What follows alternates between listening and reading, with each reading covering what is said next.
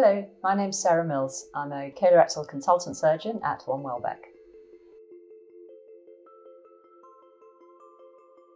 So there are approximately 42,000 cases of bowel cancer a year in the UK, making it the fourth commonest cancer. It'll affect about 1 in 15 men in their lifetime and 1 in 18 women.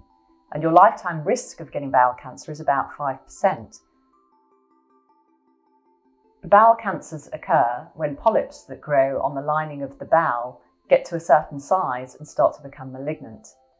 Many people have polyps in their lifetime, and we know that about 1 in 6 polyps turn into cancers. And this is why screening for bowel cancer is important, because research has showed that for every 1% increase in detection of polyps, there is a 3% reduction in the incidence of bowel cancer and a 5% reduction in the deaths from bowel cancer. A recent survey by Bowel Cancer UK showed that over 40% of people didn't know what the signs of bowel cancer were. The common signs are bleeding from the bowel or blood seen in the toilet or in the stool, change in the bowel habit, with the most common change being to an increased frequency or a looser stool, abdominal pain or a mass in the abdomen, iron deficiency anemia, which is often experienced as extreme tiredness, especially on exercising or exertion. The other main symptom of bowel cancer can be weight loss, and this can be a sign of quite an advanced cancer.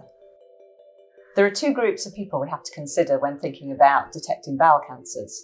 There's the symptomatic population, who can because they have one of the symptoms we've already talked about. And there are the asymptomatic population, who we look for bowel cancers in, and this is called screening. In this country, there's a national bowel cancer screening programme, which consists of a stool test once every 2 years between the ages of 60 and 74. Recently, the age of the lower limit of screening has been reduced to 56. Other people who might want to consider screening beyond those without symptoms are people who have a family history of bowel cancer. Important factors of the family history are whether you have a first-degree relative under the age of 50. About 20% of bowel cancers are due to genetic causes. The other population that we look at in terms of bowel cancer is the symptomatic population.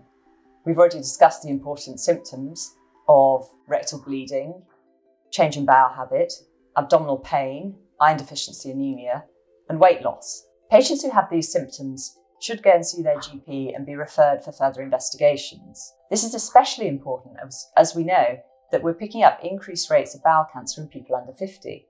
In fact, there's been a 45% increase in bowel cancer rates in people under 50 since 2004. And we know that on average, people under 50 seek medical advice up to 5 times before they're referred for bowel cancer investigations. When your GP refers you to a specialist, such as we have here at OneWelbeck, you'll be seen in clinic and a full history, including your family history, taken. You'll be examined and then referred for a test, depending on your symptoms and the signs found at examination. That test might be a colonoscopy, which is a test with a telescope to look around your colon, or what we call a virtual colonoscopy, or CT pneumocolon, where a specialised type of CT is done to look for lesions in the bowel.